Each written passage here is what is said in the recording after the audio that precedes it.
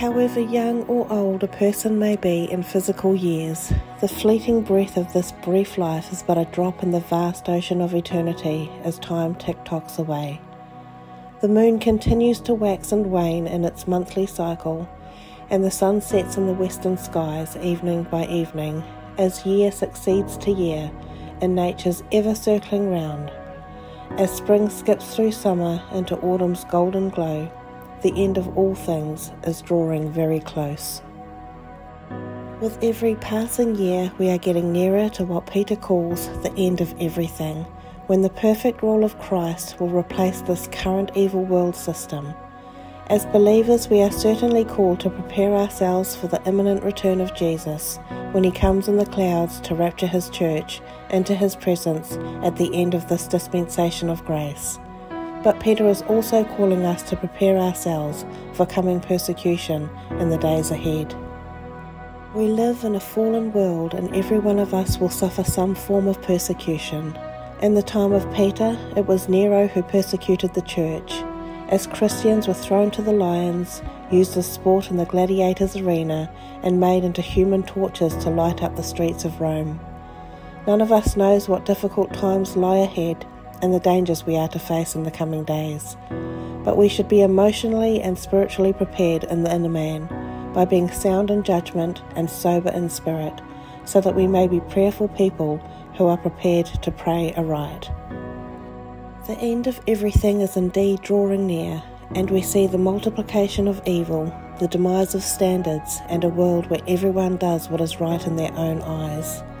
Increasingly, there is a rejection of God's truth in this Christ-rejecting, sinful world, and an increasing disdain for the people of God. The time is fast approaching when we must recognise that however old or young a man may be in physical years, we will soon be standing in the presence of the Lord Jesus to give an account of the life we lived for Christ. The world as we know it will soon come to an end, and the consummation of this evil age is speeding to its final conclusion. But while we are to be ready for the voice of the archangel, the trumpet call of God, and the any-day return of Christ for those who believe on his name, we are also to be prepared in thought, word, and deed for whatever may befall our lives in these uncertain times.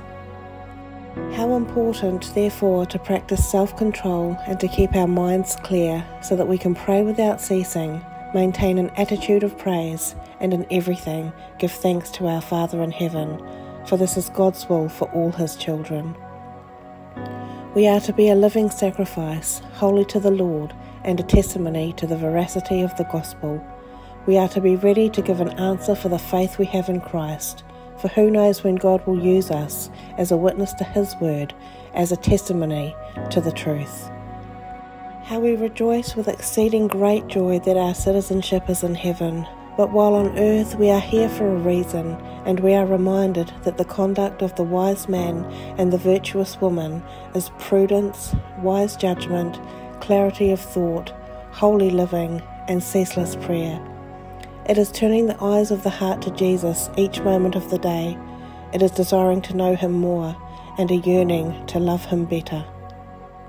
It is a quiet willingness to listen to his voice and a readiness to depend on him in the most difficult circumstances we face in life.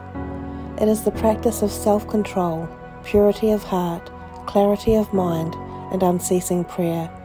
And such conduct is reflected in the character of the spiritual man or woman of God.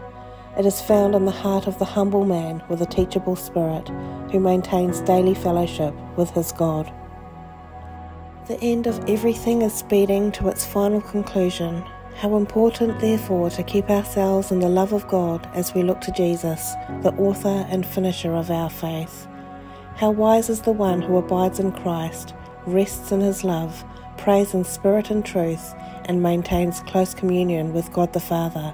For the judgments of such a man or woman are sound. His spirit is sober, and his prayers and praises are powerful, effective, and can move great mountains. Dear Heavenly Father, we thank you for giving us the understanding that only as we remain in Christ can we practice self-controlled godly conduct and maintain fellowship with you.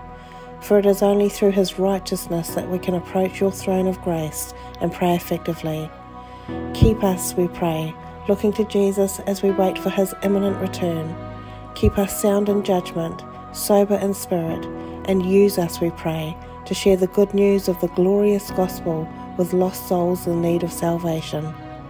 We pray that your will be done in our lives, and that godly wisdom and understanding would be reflected in our prayers and praises. This we ask in Jesus' name and for his greater glory. Amen.